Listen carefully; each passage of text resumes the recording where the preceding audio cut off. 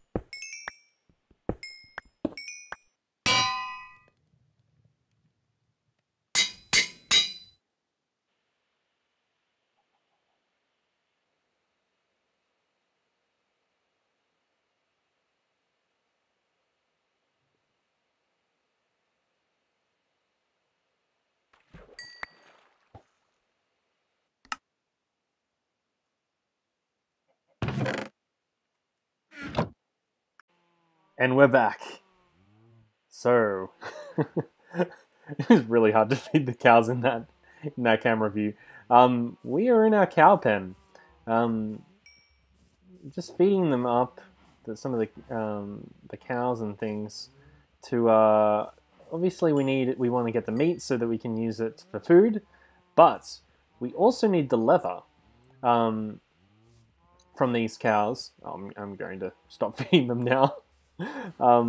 We also need the leather from it so that we can get a bunch of books, so we can get a proper enchantment set up, so that we can get some better gear. So we needed some command blocks to help us with what we'll be doing to help us here.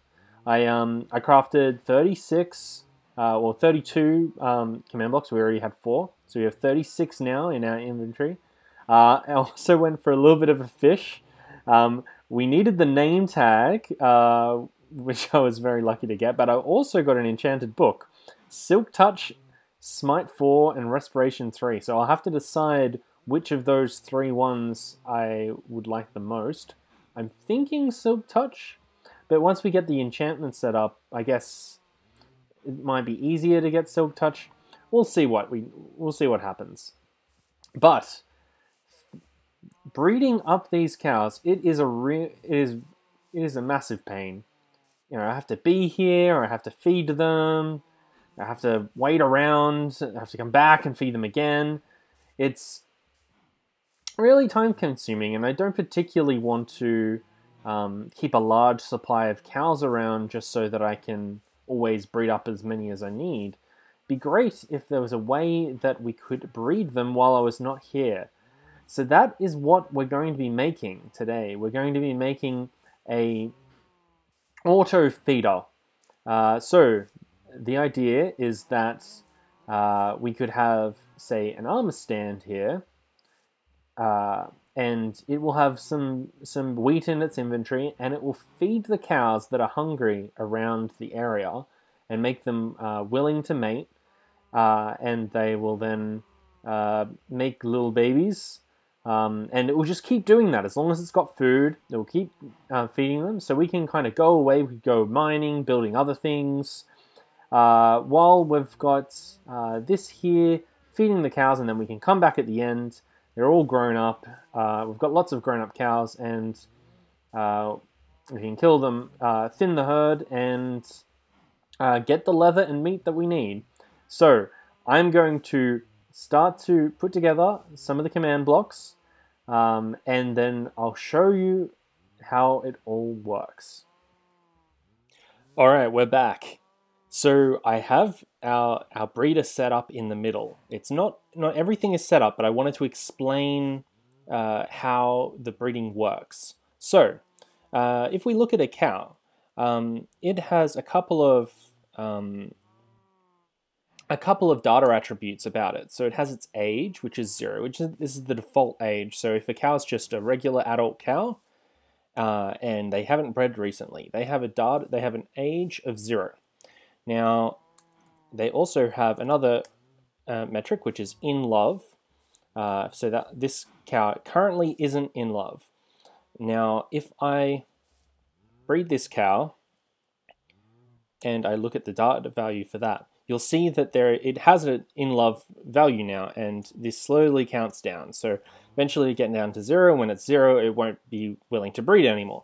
If I breed another cow near it, they'll obviously be attracted to each other, and then they make the baby. And let's have a look at the baby's value. You can see that its age is a negative value, and so it will tick up towards 0, and when it reaches 0, it will be fully bred up. So we can use these data values to detect an adult cow. So if the age is 0 and the InLove is 0, we can use some wheat on it, and it will then become willing to breed, and it will breed with one of the others. And by using these two data attributes, we can select those and ignore any babies or ones that have already bred and feeding it won't do anything. So yeah, that's what we'll do. And yeah, you can see the age of this cow is currently over 0, and it will tick down to 0 now. When it reaches 0, that's when we know that it is willing to breed again. Now, we have the way that we're going to set up the breeder in the middle. We're going to use the armor stand up here to detect the cows around it. So I will search an area around it, maybe like 10 blocks radius around it, for these cows which have an age of 0 and an InLove of 0, and then we'll feed it some wheat when it finds such a cow. And the way that we're going to feed it some wheat is, we have to put it in the hopper. So we're going to put wheat into this furnace. I'm using a furnace because the nice thing about a furnace is it has one inventory slot which can accept inventory. This just makes it a little bit easier to detect where the wheat is, how much wheat is in there, and make sure that we don't activate this code when there's no wheat to use. So we're not going to just like breed cows indefinitely. We'll need to use wheat. So every time it finds a cow nearby, it will use that wheat on that cow, so it will deduct one of the wheat out of there, and so we can put, obviously we have a stack of wheat in here, and we can also load up 5 stacks of wheat. I don't think I'll ever do that. I'll probably only put 1 stack of wheat in there at a time, just because we don't want an explosion of cows. But the nice thing is, once that's set up, we don't have to do anything. We can go elsewhere. So we'll obviously, there's a couple of things that we need to do first. We need to give the armor stand a name. So I'm going to use breeder. I could run this in a command block. I'm just going to run it in the console. I think it will be more convenient to run this here. We can detect this armor stand now using this name equals breeder. So if we get that, you can see all the information. We've detected that. One thing that I am going to do just for convenience is say custom name visible. Sure. There we go. So you can see that it's a breeder now. That's the only thing that I'm going to run directly in the console. Everything else will be via the commands. And finally, we obviously need to make our breeder look a little bit nicer than an armor stand. Oh, there we go. I have got a player head into the game. I figured that a command block for a player head is a reasonable trade, and we have a farmer now. Hopefully, people know who this is. But we have our farmer now. So I am going to go over to the command blocks in the CPU and show you how they work. So we have over here two new sets of command blocks. This line and this line. I've built them all up already. This line is the breeder feeder. So this is the thing that finds cows and feeds them some wheat. And then we have the cow's breed, which is it finds cows that were identified as to be bred by the breeder, and it makes them in love and whatnot. So I'll quickly show you the command blocks here. Oh, one more thing is actually over here. We just have a scoreboard set up. That just creates a breeder fed and another one breeder food. Two scoreboards set up that we'll need for this. So the first thing that we're going to do is we're going to detect an arm stand with the name breeder, and if the block underneath it is a furnace and it has wheat in it, we're going to store how much wheat it has. So we'll store how much wheat is in the breeder.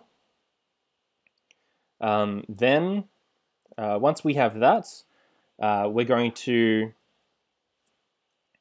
once we have that furnace there, we know how much food is in it. We're going to find breeders which have more than one food in it, and we're going to try and identify a single cow within a 5-block radius. I might make that 10 actually. So we'll find a single cow in that radius, which has an age of 0 and a love of 0, and that hasn't previously been fed. And if we find such a cow, we're going to add the fed tag to it. So we're just going to do one cow at a time, and we actually store that result into for each of the breeders. We store how many cows they fed, whether it's 0 or 1, against that breeder. We're then going to find for each of those breeders that just fed a cow, we're going to remove one from their food, and we're going to store that back into the furnace. So we'll go through each of those breeders that have fed one food, and we'll store the item count that the new item count that we have as the breeder food. Finally, we'll reset the breeder fed and the breeder food scoreboards for all players. We do this just so that we don't have to worry about us reading an old food value, and if we delete the armor stand, it cleans up the scoreboards for us. So that's that part of it. So now we have a whole lot of cows which have the fed tag, and that'll happen in each tick. So it only finds one cow, but next tick it will find another cow if there's one in the area. So it shouldn't be a problem that it only uses one cow, finds one cow at a time. So here we're going to find cows which have the fed tag, and we're going to add 600 ticks of InLove to them. This is the same as what happens in game. We also have now, for each of those cows, we're going to give them heart particles. This is, to indicate that they're in love. Strangely, the heart particles don't actually come from the InLove flag that we set. They actually come from when you use some weight on a cow. So we have to emulate what it looks like. So we create some more particles. Finally, we just remove the tag fed from any of the cows that are fed. That means that we don't constantly keep setting the InLove score to 600. So now what are we going to do? We're going to turn both of these on and see if it's working. So I think there was about one baby cow over in the area. There was one, so there should be a few more. There should probably also be some XP. Oh, there you go, see? There's some XP over here as well on the ground. So it definitely has worked. I'm going to just stand outside here. Oh, there you go. There you go. I didn't feed them at all. It worked. You just saw it then. I was going to have to see if I had to wait, but it doesn't look like I have to. So we've got some cows breeding. So, all right, I am actually going to stand up here for a few seconds. Well, for a few minutes actually. And we'll see what happens, in the meantime here.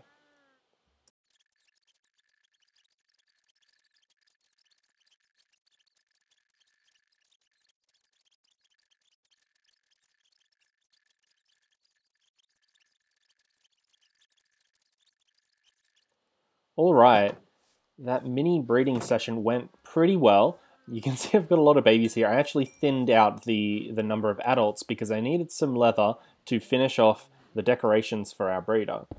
So let's put the last decorations on now. Looking great. Our breeder is looking amazing. All right, so we have our cow breeder going.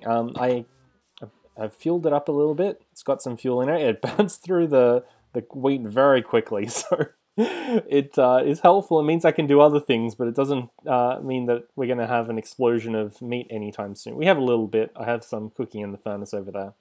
But I thought we'd get to the next part of explaining the second contraption, the way that we're going to be getting around. So, in ZF's original Survival Commander series, he made use of armor stands as a way of getting around. So he used them for teleporters. So what he would do is he would have, say, 2 armor stands, and it would have a special name, and you'd have a command block under one of them, and when he stepped on that command block, it would take him to, it would say, like, this would be the cave teleporter, and he would click on that and it would immediately teleport him to the cave teleport pad, like receiving pad, and then we'd have to have a returning pad, and we'd always have to go back to that same one. So it was only ever one directional. So you'd only have this pressure pad would go to that teleporter, and this one would go to there. So we'd have to have more as he added more locations he wanted to get to. I thought that I would use armor stands for teleporters, but I'd use it in a slightly different way. So what I wanted to have was a multi-channel one where I could go onto a teleporting pad and choose the location that I go to. So I went through different options of how to choose a teleporter, and I came up with a very neat way of doing it. So I was looking at the different data values that you get out of the player. So S is the current player. And I found a very interesting one, selected item slot. You see that that value is now 0. I've got my sword on my hotbar. If I select my bow, for example, you'll see that that data value is 3. So I'm actually able to detect which item slot I'm holding. So if we go 0, 1, 2, 3, 4, 5, 6, 7, 8. So it's 0 through 8. So I can have 9 and use each of those 0 to 8 channel to go to 9 different locations. And I can select the location just by holding that item slot and going over the pressure pad at one of the teleporters, and it would take me to another teleporter. And so I could just have the teleporter unit be able to be both the sending and receiving at each of those 9 locations. So I am going to build up 2 of those locations now, so I can show you how it works. I'll build up one for this area here, and I'll build up one for the CPU over there. Alright, we have something built up here. So I built up the module just here and over in the CPU. And I'll talk you through how it works. So we have this lever here. It's going to turn on and off the teleporter. So each teleporter you can kind of decide to turn off. And we do that so that we also have a valid way of detecting what the teleporter's channel is. So when we turn it on, the teleporter is spawned in. I also can't destroy this teleporter. And when I turn it off, it will be deleted. So I'm not getting anything. I'm not kind of cheating in a armor stand and keeping it, I guess. We've got... I'm deleting the one that I spawn in. So we have this teleporter arrive. And it detects that I have my first slot open, which is 0. So that's what this teleporter is. It's now the 0th landing pad. And if I go over to this one over here,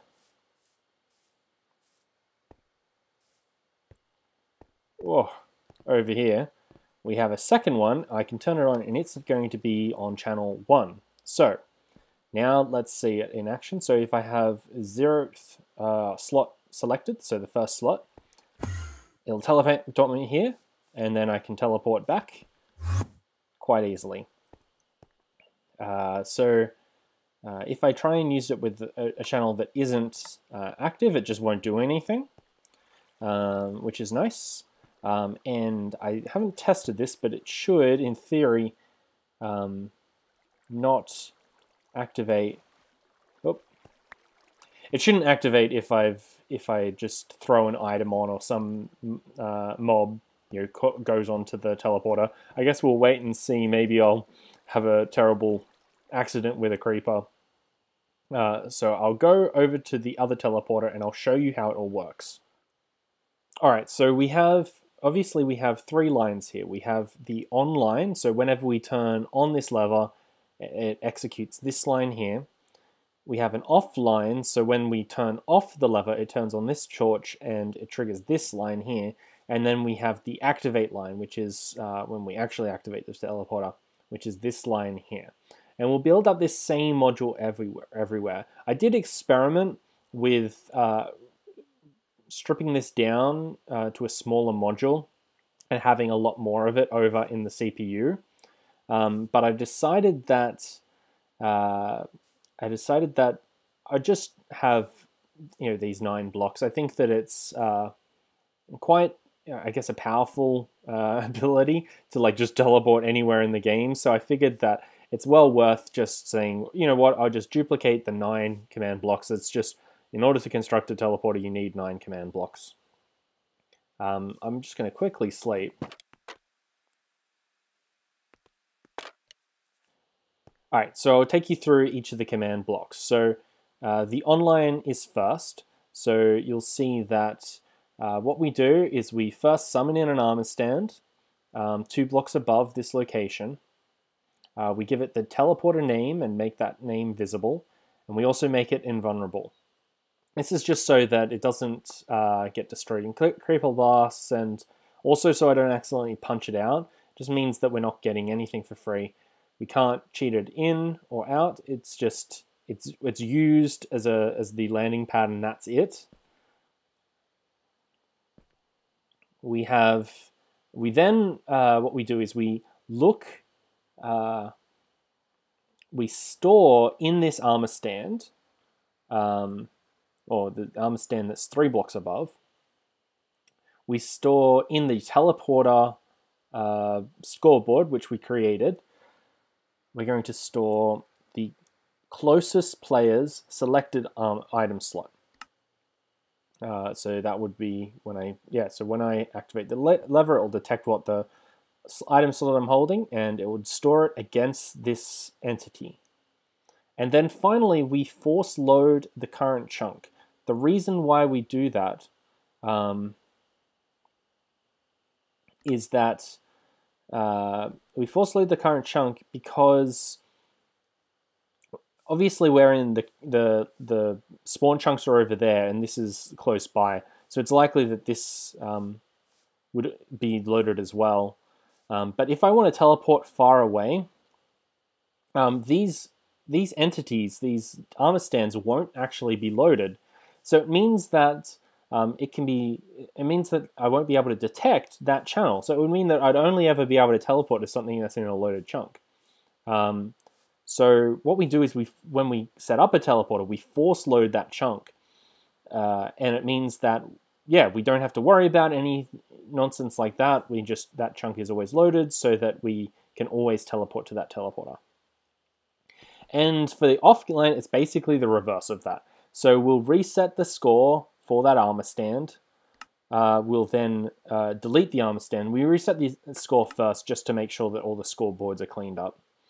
And then we force load remove the chunk as well. Alright, so we have that. I should probably just check. Make sure that that's not in chunk boundary. It's not, that's good. Otherwise it would be the wrong chunk boundary. Anyway, now we have the activate line. So in this one, we will check if there's a player within 2 blocks of the teleporter. And we'll select the... what will we do here? We will get the selected item slot, and we will store it against the player. So the teleport location, we'll store it against the player. So that is like the location to teleport to. It will then execute for each of the teleporters. It will find each of the teleporters, and it will check if the current teleporter scoreboard is the same as the closest players. It's worth pointing out that we don't use @ so it's actually executing at the current location of this command block. And then finally, when that happens, we teleport the player to that armor stand. And then finally, just to add a bit of effect, at every single teleporter, we play a sound of an Enderman teleporting for the closest player at that teleporter. So it does mean that if we were in a multiplayer world, someone near a teleporter would be able to hear it, even if that teleporter was not the location. I'm saying that that's good enough.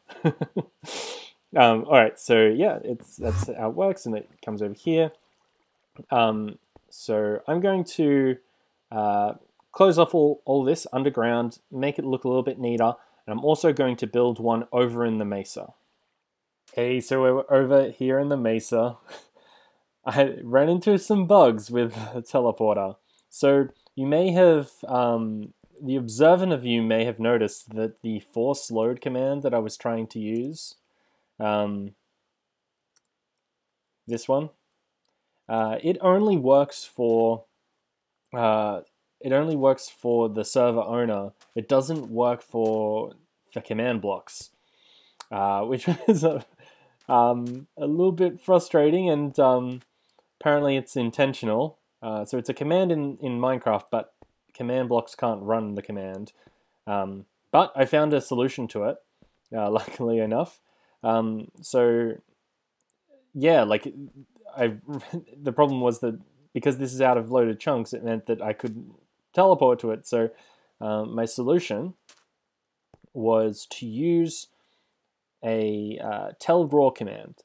So basically you have to, after flicking the lever, you need to click some text on in the console to kind of confirm to switch chunk loading on or off. So I'll show you that now. So you can see it says to disable force chunk loading, click here. And when I click there, it unloads this chunk. It marks it for no longer force loading. And then when I turn this on, I have to click that again. And of course, I turned it on in the wrong channel, so I've overrode one of mine, but it should work now. So I just double check, click there, chunk. Yep, it's because it's already force loaded. So if I switch to this one, I'll go back here. If I go to this one, I go here. If I go to this one, I go here. All right, cool. It didn't actually mess it up too much. I know that it can mess it up. They can interfere if you accidentally go the wrong one. So we now have all three of these set up. I also, in the meantime, had to get even more command blocks because I had run out of them to make this one. Luckily, I only needed a couple more. So we'll fill this in. There we go. Do I have any red sand? No, I had left it back at the base. I think I left it in here. Yeah, there we go. So it's pretty nifty jumping backwards and forwards like that. It should hopefully mean that I can really quickly start to get things done. Yeah, so that is the teleporter. It's working really well. I'm really happy with it. A little bit laggy after when you move into a chunk that weren't previously loading it. So you get a little bit of lag there.